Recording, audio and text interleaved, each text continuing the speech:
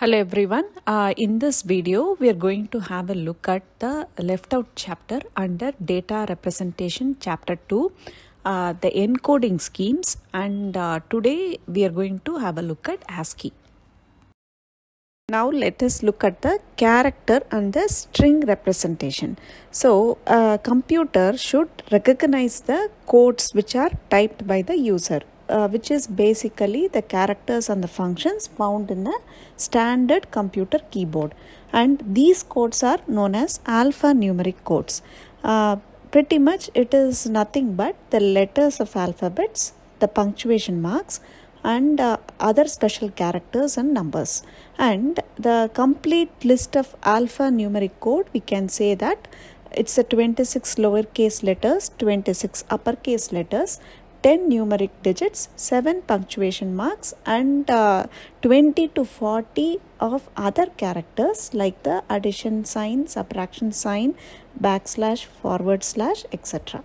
And the reason why a computer should recognize the character and the strings codes is that as humans, we will be able to give the information to the computer only in form of characters and strings.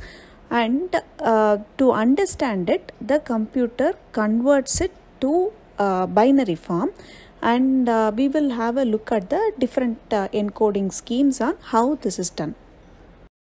Now we will have a look at the first encoding scheme. It is called the ASCII Code, and the full form of ASCII is American Standard Code for Information Interchange, and this is used in microcomputers, mini computers, and mainframes. And this is a 7-bit code, and it can store up to 2 to the power 7, 128 possible code groups, and pretty much we can say that it takes up 1 byte. And in this case, we know that 1 byte is 8 bits. So since only 7 bits are used, you might wonder what is the 8 bit for.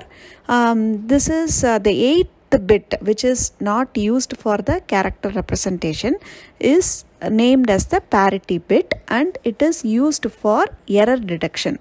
Back in 70s and 80s, there was analog data transmission, so that was error prone, and this parity bit was used in error detection. And one might wonder, is 128 possible code groups is enough to represent all the keyboard characters and the control characters? If we look at the keyboard, standard keyboard, there are 104 characters, and so 128 is more than sufficient for the representation.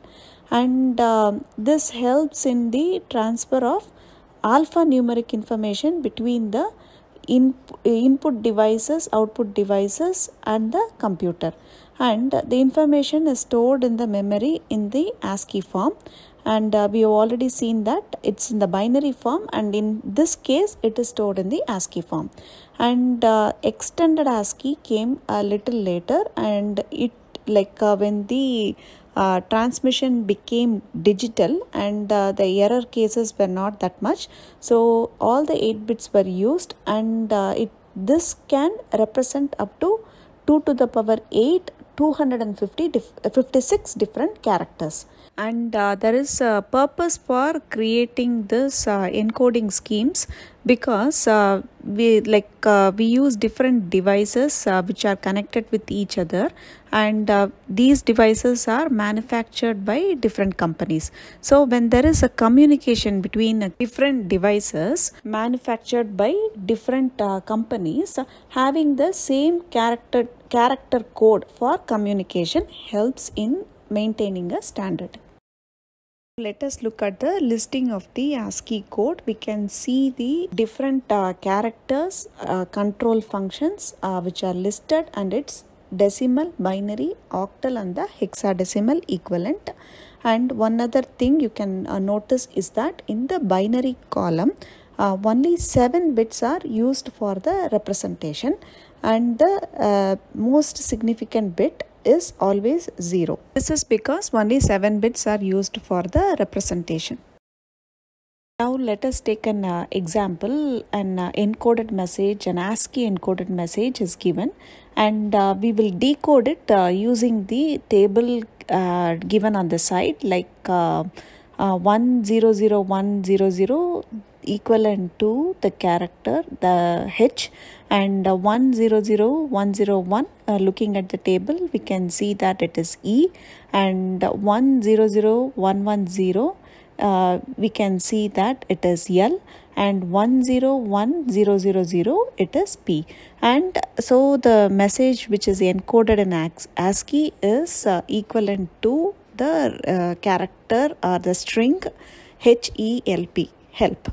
Another example, we can see how a basic code is converted to its ASCII equivalent, and the statement go to 25 is an basic programming language statement. It says that go to 25th line of the code, and when we convert it to its ASCII equivalent, we are going to look at the table and replace it with the binary values. And that is represented here. And if you are wondering what is basic, basic is one of the simplest high level programming language, and the commands would be similar to English language, and it can be learned very easily. And basic was a language which was very popular during the 80s, and the full form of basic is beginners all purpose symbolic instruction code. With this, we are done with the encoding scheme ASCII, and we will look at other encoding schemes in the next videos. And if you like these videos, please subscribe, share and like it. Thank you.